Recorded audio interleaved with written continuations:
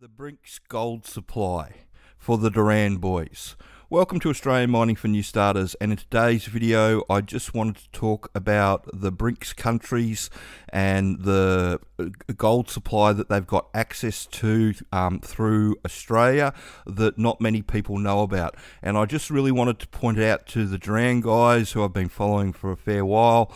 And yeah, they get a lot of experts on talking about the new currency and all that sort of stuff, and whether they're going to be able to convert it to gold and all that sort of stuff. And I just wanted to point out to them that there is a supply of gold that they can use, that they are using, that they've set up already. A lot of the articles that they talk about and the interviews that they do, where people talk about buying stuff from the Chinese and then going down to the Shanghai Gold exchange and exchanging it for gold. The gold that they're exchanging it for isn't Chinese gold, it's actually Australian gold that comes from the Perth Mint here. So this is a map of Australia that's just got all the active gold mines on it listed up, so you can see how many that there are there. But if we go over to Google and we just Google in the Perth Mint Shanghai Gold Exchange Agreement, you can see it was agreed to in late 2018, early 2019, and it means that the Perth Mint agrees to guarantee the Shanghai Gold Exchange delivery of gold, and they've been doing that ever since. They've tried to throw a spanner in the works lately with this latest scandal that they tried to bring onto the Perth Mint about not being the 99.999% that they are. Somebody in a management position decided to save themselves $600,000 on $26 billion worth of gold, and the outcome of that was, if you look into it a bit more, the Perth Mint, or the people that were representing Perth Mint, wanted China to send all their gold back for it to be resmelted and sent back properly, and they'd exchange it with currency and all that sort of stuff. And so obviously that never happened, and the Chinese are still taking the gold from the Perth Mint because that's where it all ends up.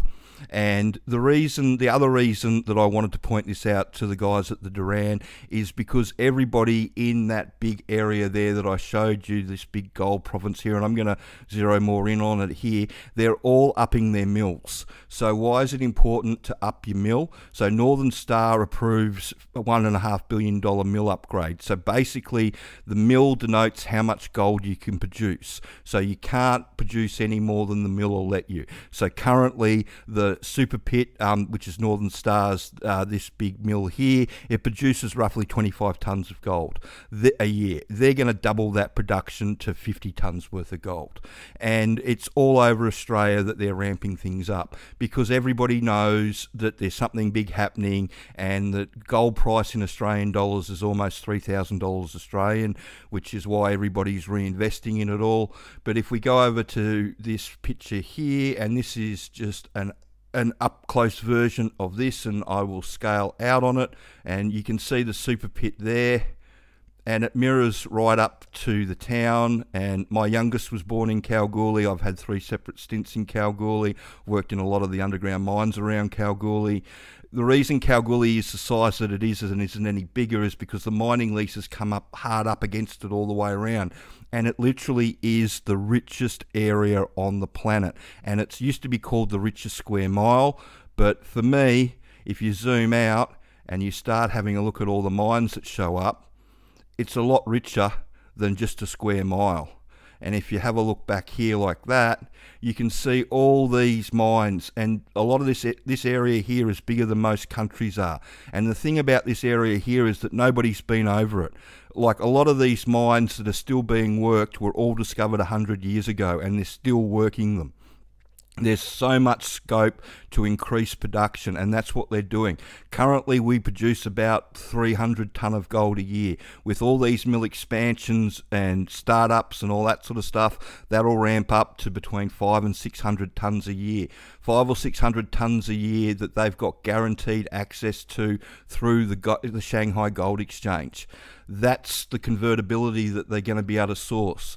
There's nowhere else on the planet like it that can do it. They thought that South Africa could produce something something like this, but it turns out that they didn't really look into it properly, and when the push came to the shove to try and produce more gold in the early 2010s when South Africa came on board, they had huge labour issues. Why are we so good at it? Well, we're the best in the world at hard rock underground mining. A lot of these mines are hard rock underground mines. What do I mean by that? If you look at the South African mines that are going at the moment that are all labour inducive, so you've got people actually doing the physical jobs, you might have 30,000 people on, or you might have 10,000 people on 3 crews, so 30,000 people all up running one mine. We can come in and replace that with 450 people over 4 crews, and we can get more done in a shorter time and not kill anybody. That's what we export around the world as miners, and that's why the Shanghai Gold Exchange is more than happy to rely on this area to produce their gold.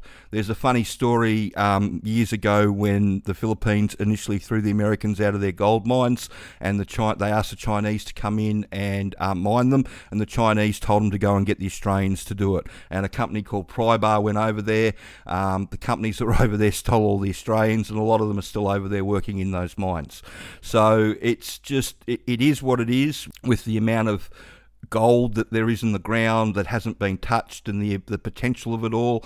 And with the way the economists look at gold production and all that sort of stuff, if you take the super pit as an example, like they do long shot holes on it, so the long shot holes are down to 2 k's below, but the actual diamond drilling holes would only be down to 300 or 400 meters below of where they are to be provable. So an economist will tell you that there's only 5 to 10 years worth of gold production sitting here. That's bullshit. You know, I've worked in mines that have been going for longer than 50 years that have only had 2 years mine life, because once the diamond drillers drill down, they make up the plans. We spend the next 2 years doing it. In that time, the diamond drillers drill the next lot down. They find the plans, they prove it up, and you just keep on going over and over again. If you want longer holes that cost more money, most mines only predict out that they can take to the stock exchange so they can get money borrowed against it for between 2 and 4 years, but they all do the long shot holes so they can have a look at what's underneath them. And you know, like this Tropicana project, it's still, the ore body's still, they did 3 kilometre long shot holes underneath there, and that's all still good at 3Ks. There's more around. Sunrise Dam's another example of that one. They've done deep holes on that one, so that's going to be a great big huge mine. And then that's even without going to the eastern states. The eastern states have got a lot of big gold mines that have got 50 years mines plus, you know, in them. And so what I'm trying to tell everybody is that if you want a job, gold mining is the place to do it, because it pays good money. Like the underground crew, you can make between $400 and $2,500 a day on doing the crew jobs. And if you're overseas and you're wondering whether BRICS have got the ability to convert a currency into gold, well, yes, they do, because of the Shanghai Gold Exchange and all the gold that's coming out of this area here. It's huge, and they're just ramping up production. So I hope you found that information helpful, and if you could share this information around and like and subscribe the channel. Thanks.